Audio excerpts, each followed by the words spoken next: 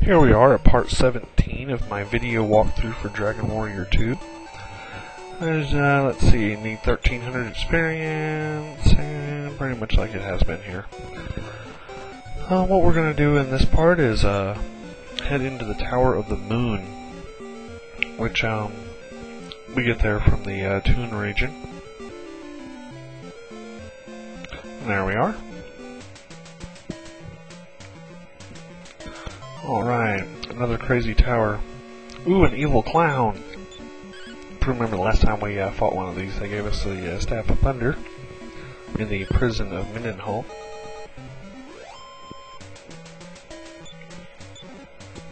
But this time he just gives us a wizard one. Oh well, it'll be okay. This tower is not as confusing and messed up as the last one that we were in. I'll try to cover it semi-thoroughly here. Lots of stairways and passageways and doors and whatnot like there was in the other one. Trying to think how I want to do all this.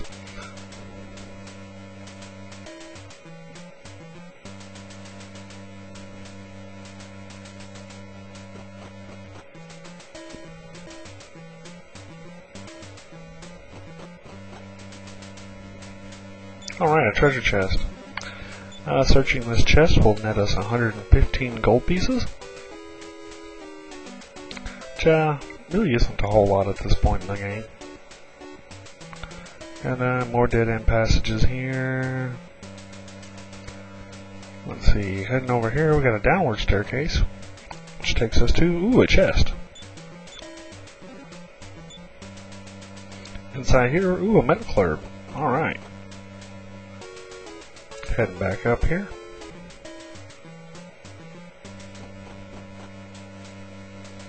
Up these stairs we got more passages. That looks to be pretty dead end over here. Looks like we'll have to go north, which goes nowhere. Oh, guess it's upstairs again. Let's see, we got an upward staircase and some chests. Alright. Searching the chest, we get a bamboo stick. Oh, that's really useful at this point in the game. 259 gold.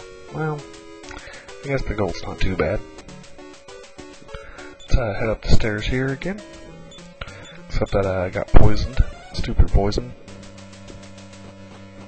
Anyway, though.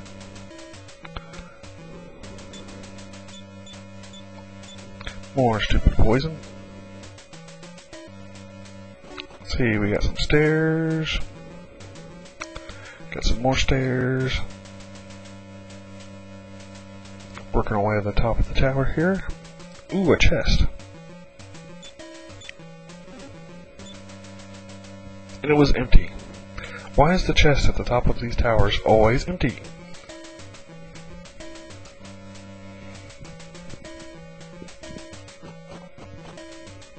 But anyway. Heading down the staircase that was behind the golden door here. Head down again. Does it feel like we're being led somewhere? Hey, an old man. Is he going to attack us? Oh, no, I guess not. And inside this chest we find... Alright, the moon fragment. This will allow us to get into the sea cave, where we'll get the Eye of Malroth so that we can go to the Path to Roan. But first we gotta get some levels before we do that. Work our way back out of the tower here. I'll go ahead and just drop off the side. Darn grinding had me all beat up here. Anyway, after resting up, I like to grind around the barren area here, just because the money's slightly better. Trying to save up the gold to buy Glenn a falcon sword before we head out here. 2 basilisks, 2 titan trees.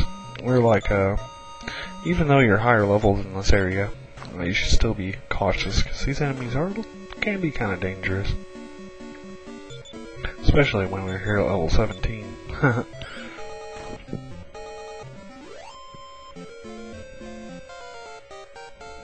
Alright, level up. Alani is now level 17. Power increased by 2, reaction speed 3, hit points by 9, MP by 12, and Alani learned a new spell. Wow, that was a fairly good level up. The new spell that she learned is...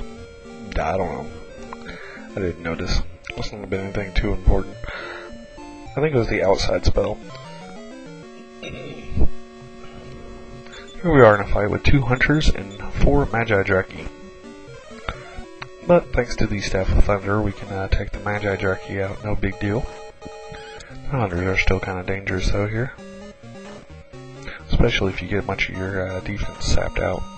They can better hurting on you. But this is a pretty old school enemy type, just got new fighter type enemies.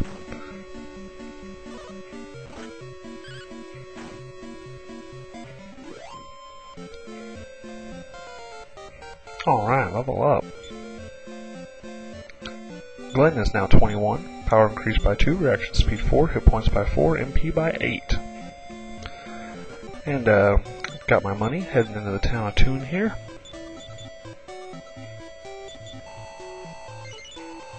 Gonna buy the Falcon Sword. Alright. Now if you'll notice upon equipping the Falcon Sword, that actually drops our attack power 15 points. But the special ability of the Falcon Sword is that you get 2 swings around. So at this point in the game it's probably kind of even.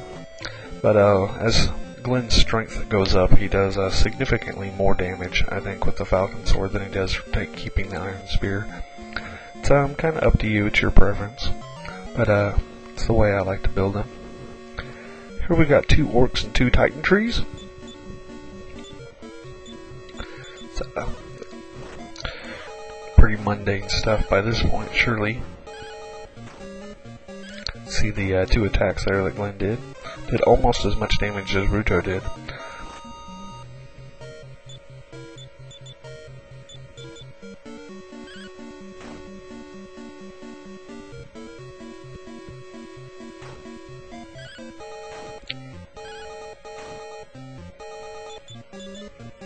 The only time the Falcon Sword is actually kind of a liability over the Iron Spear is if the defense of the enemies that you're fighting is extremely high. But toward the end part of the game, those enemies, it's so high that I don't think you can hurt them with the Iron Spear either. Alright, level up. Ruto's 23, power increased by 4, reaction speed 1, hit points 9. What we're going to want to do after we level is actually head back to Mendenhall, because that's closer to the Sea Cave. So I like to go ahead and just take the travel doors to get back there. Except that I can never seem to remember which travel doors to take.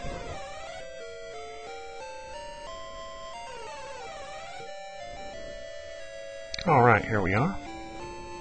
Exit out of the travel door here, use a repel spell, head back to Mendenhall, rest up and save.